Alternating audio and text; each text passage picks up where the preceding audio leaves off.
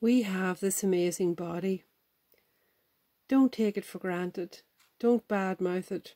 Don't tell it it's too short or too small or too fat or too thin or not pretty enough, because your body is your best friend.